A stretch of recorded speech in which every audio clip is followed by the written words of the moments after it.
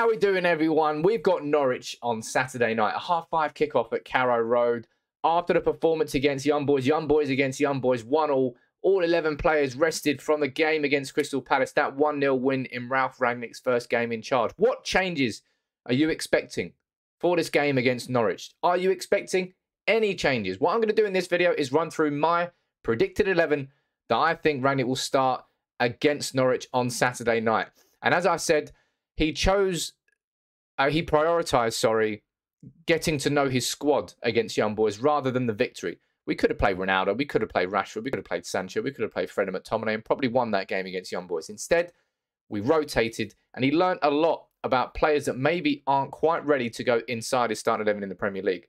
Let's run through this now. I'll start in defence, go into midfield, look at the attack. You make sure you let me know in the comments below what you think. But let's head straight into this one and let's start in defence. And this is the back five I think we're going to be seeing from Ralph Rangnick against Norwich. I think it'll be De Gea in goal. I'm going with Dalot and Tellez still as the fullbacks. And I'm going Maguire and Lindelof in defence.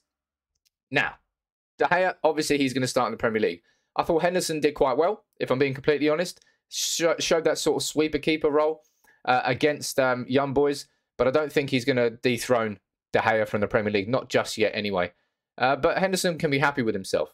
In terms of the fullbacks, now there's so many questions that have been asked about Manchester United's fullbacks this year.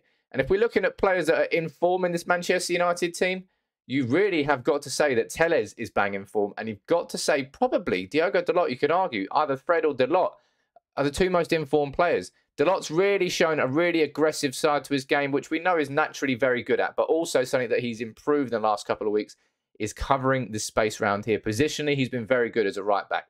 And I think he absolutely deserves his place in that team. Now, Luke Shaw, I think Luke Shaw played okay against Young Boys. Got an assist within 10 minutes. Don't think he did himself any harm with that performance. But I also think that Tellez is going to start this game. That's just what my gut is telling me. And maybe I'm speaking a bit too early because we'll hear confirmation from Rangnick in his pre-match press conference. But it doesn't matter. This is what my predicted 11 is. There might be one or two changes because of team news, but I'm still going with my 11 here. Now, of course, there's question marks about this. And the biggest question mark I think all of you will have is the fact that where is Eric Bailly? He's not even on the bench there. That's how stupid this is. Let me just get Eric Bailly down here. Because Bailly, for a lot of people, could have been man of the match against Young Boys. I know so many of you will say, Sam, get Maguire away from this team. Just get Eric Bailly in. And I just don't think that's realistically going to happen. I think Maguire, if we're looking at the measure of control we had against Crystal Palace, I thought it was very impressive. And I thought Maguire and Lindelof both individually had good games for United. I think we'll see those two start there. Now, this man we know is not quite fit enough to start just yet. But as soon as Varane is available, I think you're probably going to see that. I might be wrong. It might be Maguire that comes out. But I think you're probably going to see Maguire and Varane. At least that's what we thought to start the season. But for this game against Norwich, I am going for Maguire and Lindelof as the two centre-backs. What do you think about that in the comments? You let me know what you think. But I think it's going to be a back five there. As I said, let's get Varane off the pitch. Let's not confuse things. I think it'll be a back five there of De Gea in goal with Dalot and Tellez as the two fullbacks with Maguire and Lindelof as the two centre-backs. Now, let's quickly head on to midfield. But before I do, please stick around so I can say a big thank you to our sponsors. Big up to OneFootball for continuing to support United People's TV. So make sure you go over and you support OneFootball. If you haven't already downloaded the app, the link is in the description. It's free to download. And over this mad festive period, you can get all the Manchester United news, match updates, team updates, match stats, match reactions, everything you need about Manchester United and all the latest transfer news ahead of what could be a busy January transfer window for United. You can get it all in the OneFootball app. All you got to do is follow the link in the description. As I said, OneFootball, big supporters of United People's TV. So go and show them some love. If you haven't already downloaded the app, the link is in the description. But let's talk about this midfield, eh? Big shout out there to OneFootball. Thank you very much for supporting and continuing to support United People's TV. But yeah, we've got to talk about the midfield now. The man who, as I said, either Diogo Dalot's probably the most informed player at United, or it's Fred. Now, who's going to play alongside him in midfield? I think we all know the answer, right? Right now, it's Fred and McTominay. And I don't think anybody would really argue against it. Against Crystal Palace, we had a measure of control. Now, of course, we all know there's question marks about whether or not, I mean, there's not question marks. We just know Scott McTominay's weak at bringing the ball forward. Scott McTominay, when it comes to progressive dribbles, when it comes to progressive carries, when it comes to bringing the ball forward, he is very weak in comparison to Donny van der Beek. But Donny van der Beek, in my opinion, I don't think he did enough. I don't think he did enough against Young Boys to take McTominay out of that team and do that. I just don't think he did. I might be wrong. You might disagree with me, but I just don't personally think he did. And I think we did have a real measure of... That's the big buzzword for Rangnick, is control. And I thought we had control with that midfield too against Crystal Palace. Of course, there are massive limitations to McTominay's game. But as a partnership, they definitely had control. And of course, we have to talk about this man, who really is... We all tipped him. It wasn't very difficult. Let's be completely honest. It wasn't very difficult to say and see that Fred was going to be a better and improved player underneath Ralf Rangnick. And we definitely saw that against Crystal Palace. And I think we'll see it against Norwich. Fred, yeah, man, he really likes this pressing system. Pressing is his natural game. Interceptions, I call him the disruptor, the wasp, the terrier. You call him what you want to call him, Fred. We saw the best of Fred against Crystal Palace. And we also saw him score from the outside of the box with his right foot. I mean, that's just... What sort of genius is Ralf Rangnick? That's if Ole had juju, that's complete Rangnick juju for sure. Fred scoring there. I definitely want to see that as a midfield two against Norwich. I don't want to see this as a midfield two for Manchester United in the long term. In January, if we come in, we get Haidara. Haidara could come straight in there and play alongside Fred. Hell, in the long term, maybe even Bellingham there, but that's probably a pipe dream. But clearly, right now, in my opinion, Manchester United's midfield, it's the best when it's those two. You could potentially throw Matic into the mix here against Norwich. Maybe Matic for McTominay, but after Matic played 90 minutes as centre-back, I don't think Matic is going to be playing 2 games in 3 days. Not at his age, absolutely not. So that's the midfield I expect to see against Norwich on Saturday night. With Dalot and Telles as fullbacks, Maguire and Lindelof there as the 2 centre-backs, and McTominay and Fred. So I think that's the exact same team there so far that started against Crystal Palace. And then we move up front. Will there be any changes? This is the front 4 that I've gone for.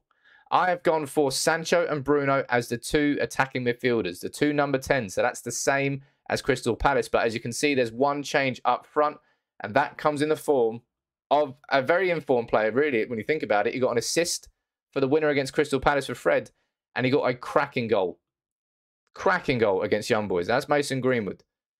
Mason Greenwood, we all know, man. I don't need to tell you about his star qualities. He's not a talent anymore. He's just a star. He's only 20, but he's already done so much already in a young career. And I don't know how good he can get. I really, really don't. I wouldn't want to put a ceiling on it because he's just that good. Now, I want to see Greenwood start this game. Marcus Rashford is a man who... He looks like he's struggling for form at the moment, doesn't he? You could potentially see the exact same 11 that we saw against Crystal Palace. I think it was Rashford on this side, but they kind of drifted in between.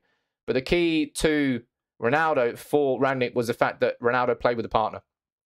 Now, whether that partner is going to be Rashford or not, or Greenwood, it remains to be seen. Could it be Anthony Martial? Maybe it could be Martial, but I don't think he's been training properly. I think what Cavani's not 100% fit. I think Cavani's starting full training with Manchester United next week. That's what Rangnick said in the build-up to the Young Boys game. So I imagine that stayed the same. But I would definitely start Greenwood. You could say, Sam, you know, he played 90 minutes against Young Boys. Do you think he should start here? Maybe he won't for that reason. Maybe we'll see Greenwood introduced after like the 50th, 60th minute. But in my opinion, I would start him here. Now, what's your question marks about Sancho and about Bruno? I would say Bruno is somebody who, even when he's been playing poorly over the last few months, he's still contributing goals and assists. His direct contribution to goals is insane. And I don't see him going anywhere away from the starting 11, and I wouldn't want him to. I think the more that we play in this system, the more he'll get used to it, the more that he'll realise that, oh, you don't have to just press like a headless chicken the whole game. You can do it. It's not always about just sprinting at everything. You can be smart about it. Manchester United, if you looked at the stats against Crystal Palace compared to our season so far, we actually ran less.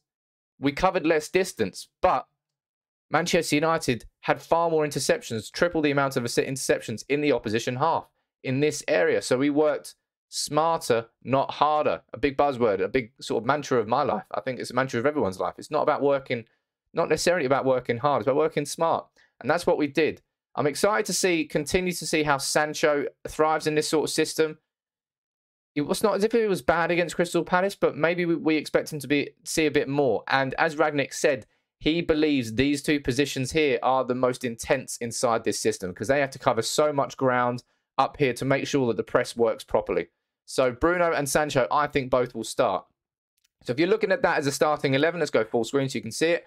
De Gea in goal with Dalot and Telles as a fullbacks, Maguire and Lindelof as the two centre-backs, McTominay and Fred in midfield, Sancho and Bruno as the two number 10s, and Ronaldo and Greenwood as the two strikers. The same 4-2-2-2. I think we'll absolutely stick to that 4-2-2-2 formation, and I think we should. I think we saw how much control we had there. Norwich, I believe, will be a harder game than Crystal Palace.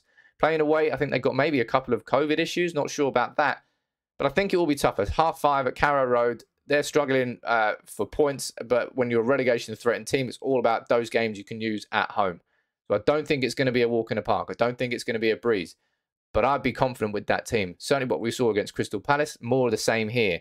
I would start Greenwood for Rashford. That would be the only change I would make from the Crystal Palace team. But that's my predicted 11. What would yours be? You let me know in the comments below, as you always do. Make sure you drop a like on the video, ladies and gentlemen, please. And if you did enjoy the video, please consider subscribing. Join the United People's TV family. Until the game tomorrow, though, take it easy.